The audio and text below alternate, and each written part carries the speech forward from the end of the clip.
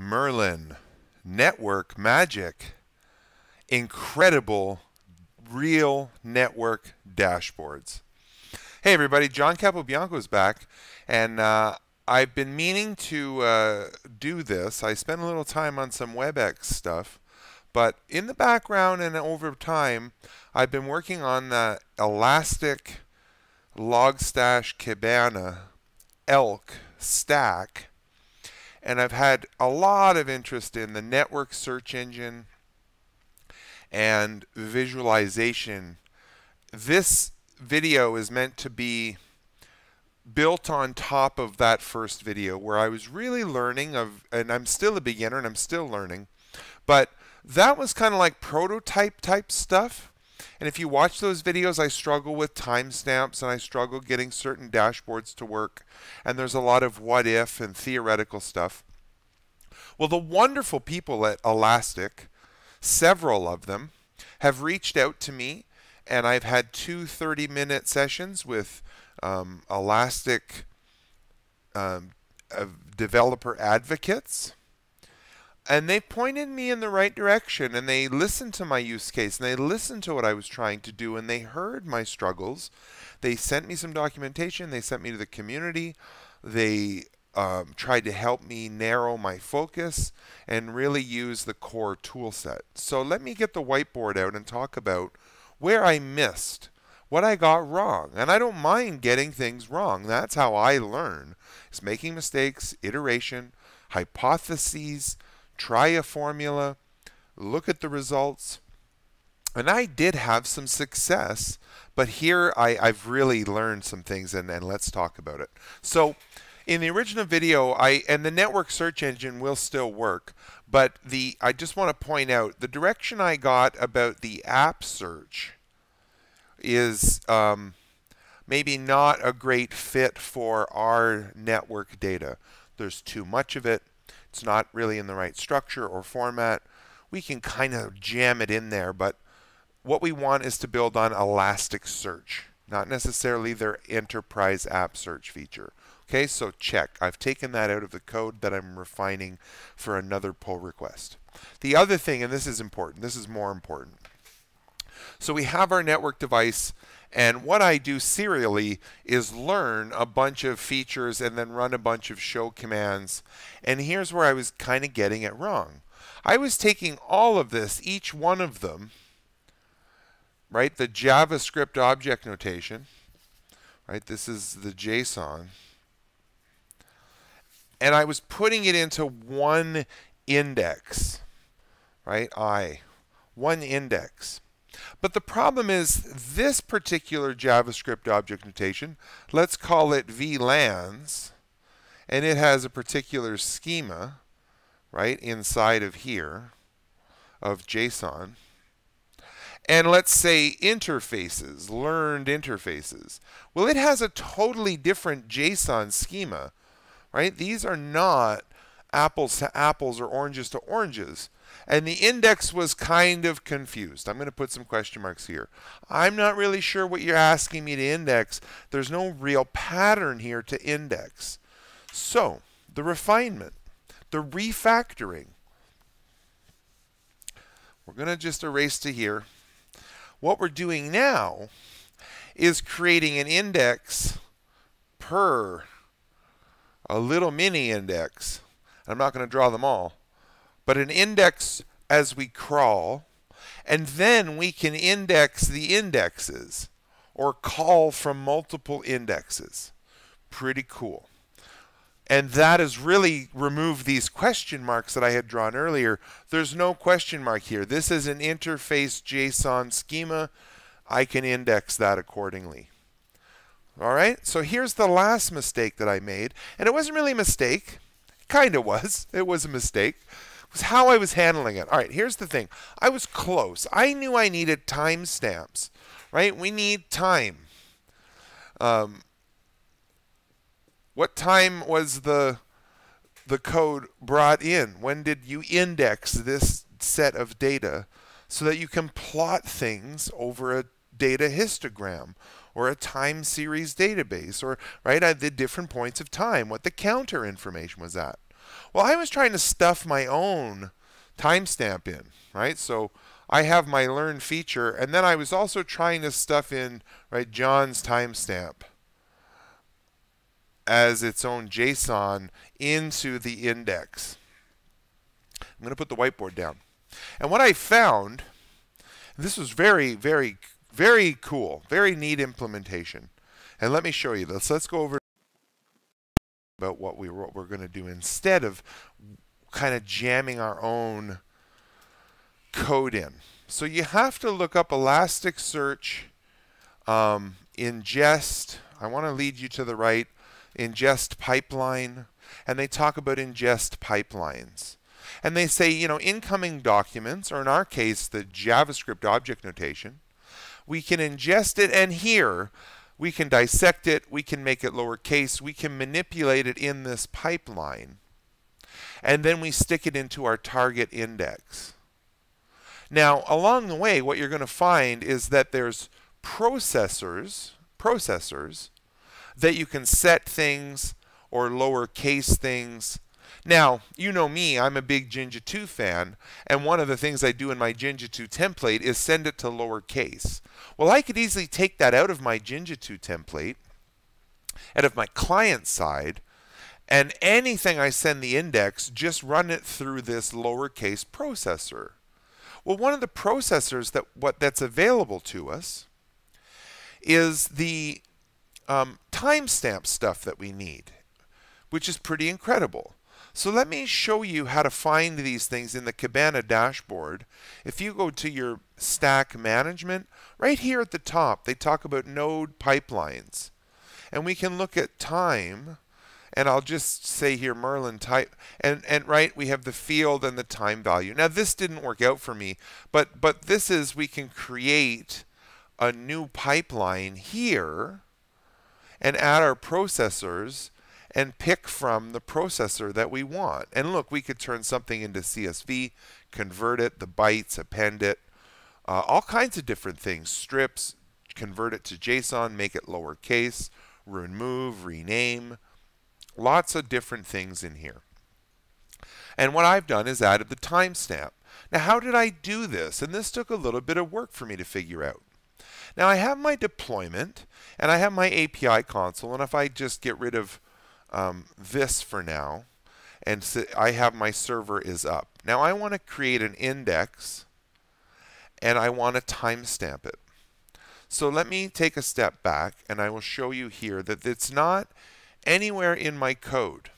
Nowhere in my Python is there anything about timestamping at all anymore. I've removed that. And let's go through my code with that idea of one function, learn interface in this example, to one index. And then we'll work with multiple indexes later. So I've removed this quite a bit, and we have to define Elasticsearch with our Cloud ID and our authentication. And then for each device in testbed, and what I've decided to do, and I had a little bit of guidance from Elastic on this, the ID, not the index, but the ID for this set of data that we're indexing into an index, well, I want it to be unique. And so that every time I write a set of data to it, it has a unique character field that we can look at and look at over time or over history. And also, I'm not just overwriting, right? If it was ID equals 1 or learned interface, I'm always going to overwrite that. I just want a unique field there. So I'm using the Python unique ID, and I'm making it hex, so there's no dashes or anything. It's just a series of characters. Here's my learned interface function. Nothing's changed there, and I'm learning interface. And now here, right, I have my template, and I'm going to show you the template. So in this learned interface Elastic template that I render, and I send it the full JavaScript, right? So in this to-parse interface, which I'm going to change right now to make this universal, right, to normalize, I'm going to say, normalize for Elastic. How about that? Well, in my Jinja 2 template now, what I'm feeding it is the full body of JavaScript, Where did it go here? Learn interface elastic. And I'm using a series of filters. So I'm saying here's my lowercase, which I could easily take out of here and move to my server-side function. And I'm likely able to replace as well in my server-side function. So I might get rid of the Jinja2 template and move all of this to the server-side function. For now, I'm okay with it this way because it works, and I'm all right with it. So then I'm replacing why lowercase, and why do I need to replace these fields? And because Elasticsearch, it has stringent guidelines for what you can index, particularly what the keys can be. Can't be uppercase. So Ethernet with a capital E, 1/1 has two illegal characters, the capital E and the slash. Port dash channel, can't have the dash, right? Capital V VLAN 100, not good. So this takes care of that. And then here, this is the actual line of code that sends it into, indexes it into Elasticsearch. And here my index ID, this is the key from Elastic when we were collaborating. They said instead of just sending this into device alias and putting all of your data, it's all mixed mashed, right? Just say underscore learned interface, and that's the index for this particular function.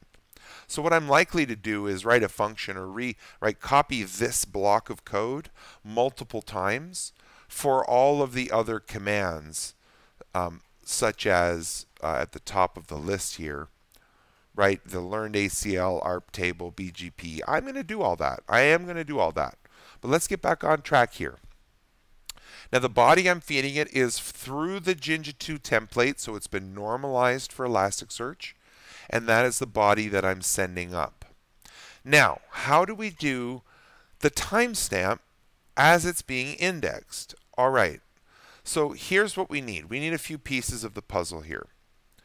We need our URL, our endpoint, and then we're going to do some things in Postman. So in my Elasticsearch, I have a collection, and there's a couple things that we need to do right off the bat. We need to, because we're dealing with network data, this full string here at the start is what you would get if you hit the copy button, copy endpoint here from Elasticsearch. And then, right, there's some settings that we're going to set up. Our total field limit, make it 10,000 instead of the default 1,000. 1,000 is not enough even for just learned interfaces. Also in the nested limit, maybe bring that up to 50 instead of the default 30. I was having problems with nesting. Now, here is how we set up the pipelines. This on the screen right now, and I know it's a little small, is going to be posted to our URL, and then here it's the important part. Underscore ingest, when it's ingesting data, underscore pipeline, underscore the name of the pipeline you want. I want Merlin pipeline. In there I have a description, and I just said timestamp. And here's my processor. And in processor I only have one, and I'm setting a field known as underscore source ingest time, and the value is a variable from ingest.timestamp. And the server side will take care of turning this into a timestamp for me. And then I have to set under my, again, the URL to my Elasticsearch instance. And then this is what my index is going to be called. And in fact, what I'm doing here, when I put this, if it's empty, or I'm going to create this. Before I send data to it, do the put with the name of your, right here, is my index. And I want settings. The index default pipeline is the name of my pipeline. And when I send that, it sets the pipeline so that anytime anything's ingested into this index, it's going to get a timestamp. Isn't it's just incredible. It's incredible. Now, what was John doing? I was I was setting up a variable. I was doing JSON dumps, timestamp or date time, time ISO no milliseconds. Like it was like this big thing. And then I had to set that up as JSON, right? Timestamp inside of mustaches, inside of double quotes. I don't know. That's how I was trying it, and it sort of worked. I got a timestamp into my database, but it had no relation to my index. It wasn't. It was its own separate. Great, you've put the time in. Thank you. That's what I had done. Now I've integrated the time as one of those fields of data, and I'll show you this. All right. So let's go ahead and run the code. And I'm excited about this. This is really fun. So we're going to run the code. I'm going to have some water. It doesn't take very long. I should have put the time command in. So PyATS is learning and transforming. I'm Jinja templating, and then I'm sending it up into the Elastic. So here, this is a key, right? Status 201. Everything worked in less than a second. And here is that UUID that I have for this point in time against this index. So let's take this whole thing and go look at it in Postman first, and then we'll look at it in the Elastic API browser. And then we'll pull it into Kibana, and I'll show you what we can do now. So this is, let's go get, right, learned interface. And the body is empty here. Send. Hey, look at that. So I have a mix of things here. I have my learned interfaces. Let's just do this as we go along. I don't know how many there are. This might take a second. But I have all the learned interfaces and their information in JavaScript inside behind this API now. And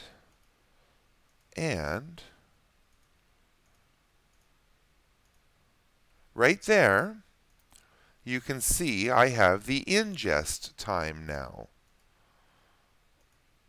which is obviously not part of the learned interface. So now I have a timestamp for this information, right? So, you know, if this Ethernet changed to all of a sudden there's packets on it, or it's in a different VRF or whatever, we have the timestamp of when that changed. So now I also want to point out, if you go back to the parent level here without doc and the document ID, you can get the structure of the schema of all of the documents inside of the library, so people can program against it. This is a type of long, or Boolean, or text, or a keyword. Pretty neat, pretty neat. All right, let's go back into Elastic now. Did I lose that? Did I forget to? Yeah. Well, hang on. I have it right here in Ubuntu. Let me go here and grab this document, just to show you it's available here as well. Same data. That index is in here somewhere. And away we go with it into Kibana. Now, I have nothing in Kibana on purpose to show you how easy this is, now that I'm doing it right. It's funny how that works. Things get easier as you're doing them correctly. So I'm going to create, let me start again. I don't want you to miss anything here. Stack management. Also, there's, if I go back to that home, inside of here, there is a developer tools, and I can put that same get in here, I believe. Whoops. And have the data not found.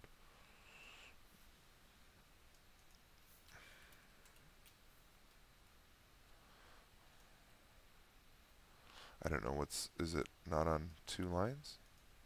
There, yeah. So in the document right in here, inside of the DevTools. Anyway, let's go to do how right from stack management. We need an index pattern, and I'm going to get rid of this index pattern and just show you how to create one from that data. So index patterns, right? Create index pattern, and in here we're going to type in dev, and there's our DevNet Learn interface. And this was the mistake. And by the way, see how I can do star and it matches them all? Well, this is what they had, what they were getting at. Just index all of them separately. Then you can pick and choose the indexes you want to combine. So in this index pattern, I'm just going to have this as my index pattern because that's all I've indexed for now. But I could easily change this to be DevNet 9K star and include show learned BRFs or the other things, right? So let's just do the star and next step. Now here, look at time field. Well, ingest time. Amazing. It's no longer John's special timestamp. It's ingest time, which we've already looked at. So we're going to create the index pattern. Now it has all these fields and all this great stuff. The format, the type here, there's Boolean types, text types. If I look for that ingest time, it's a date type. Searchable, aggregatable, right? You get the idea. Look at all this. Just from learned interfaces, there's over 3,000 fields. Wait till I'm done with the full device and everything there is to learn. So now we have an index pattern. We can go and make a new dashboard. And let's make a visualization. And let's show off that timestamp. So let's actually make that line graph that I was trying to make earlier. And we're going to pick our time histogram. No problem. Oh, hang on. I got to change this. Index pattern to the 9K. And now I'm going to find my data histogram, and it should be my ingest time. And let's do every 15 minutes. How about that?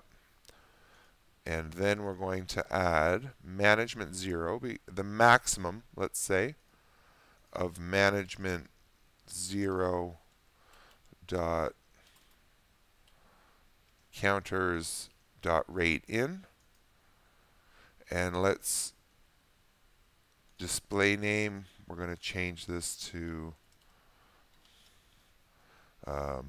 management 0 input rate. No, that's the axes. I'm going to change this to be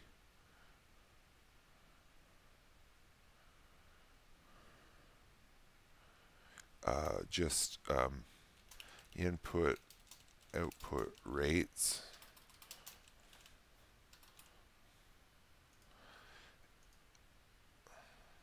And the maximum of management 0 output rate. You see, I'm going to change it here.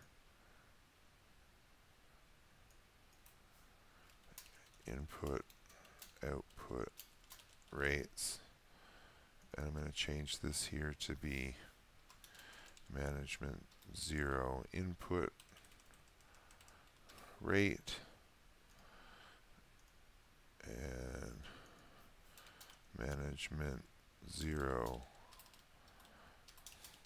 output rate. And by the way, you've probably already caught on, but look at it's working, right? There's the input and output rate. Now I might have to run some pings through here or something, but let me run it again. Run the code again, that is. And I'll run it a couple of times. And let me putty in.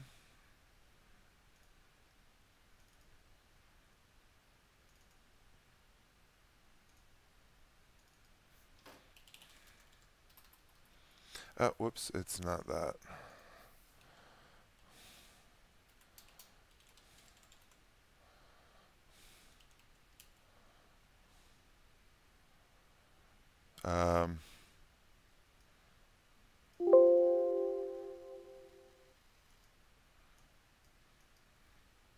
Can I ping it from here?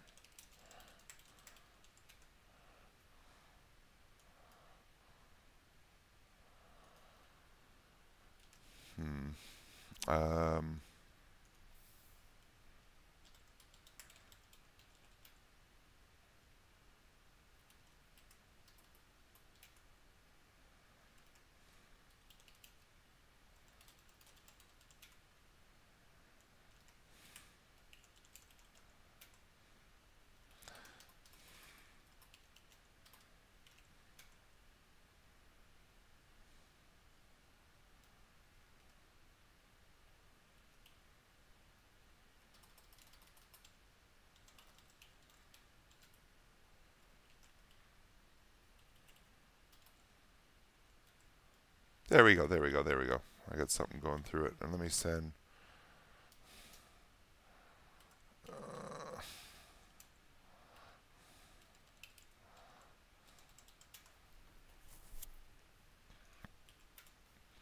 So we got a bunch of pings running through finally. Sorry about that. I didn't have that plan, and I had to find an IP to ping from the management VRF. And let's just keep running pings through there as we. And I think interface 5 has something connected to it. We might be able to make something happen there. I'm not sure, but let's go back here. And what happens if we refresh? What if we, so last 15 minutes? So it's definitely gone up. It's definitely moved along. Now what if we change our scale here to be 1 hour ago? Right? You can see the traffic has jumped. Right? Right? I'm definitely saving this. Now, what about one of these ones with the area stacked? Will it climb and show me the...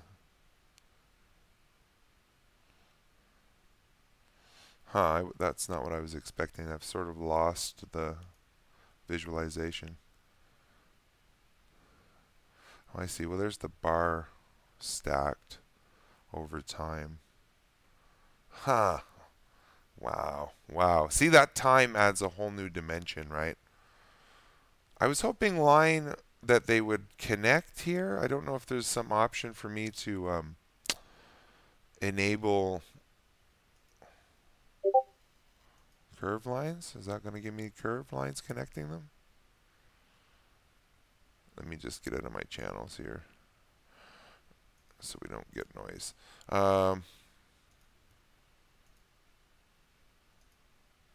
There we go. Fill gaps. Linear. Ha. And let's refresh it. Do I have more plot points coming in? Let me run it again.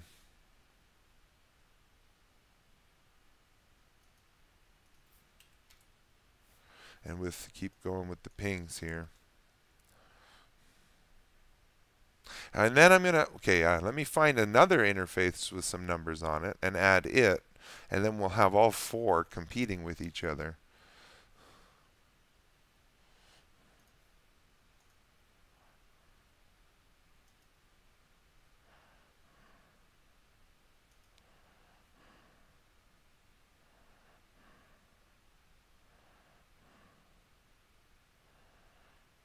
Now I'm not sure, again, how quickly it refreshes or what I need to do to get it to refresh. I guess I just need a way to continuously run the Python and then make sure this climbs. Well, let's save this to a library. Is there anything else we want to do? Management input 0, input and output rate.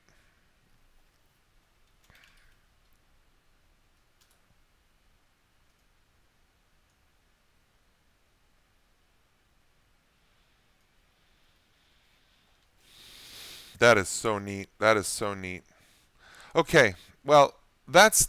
I just really wanted to get this video shot and show you what I'm up to.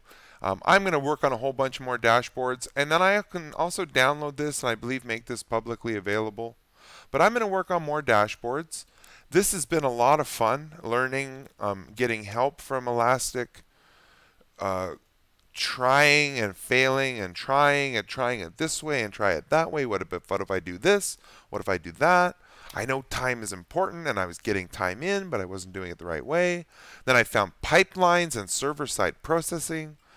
Really neat. So my goal is I don't want to get bogged down, right? There's a lot. I want to finish all the commands and build up a full database and then build more and more dashboards from all that rich data. So that's what I'm going to be working on, but let me get the video posted. I'll be around Twitter. I'll be in my channels, WebEx, Discord. Reach out. There's lots of great stuff going on in the community right now. And I'm just one of the voices. There's many people out there, and we all collaborate and share. And let's make some really fun, cool things out of network data. All right. Thank you. Stay safe.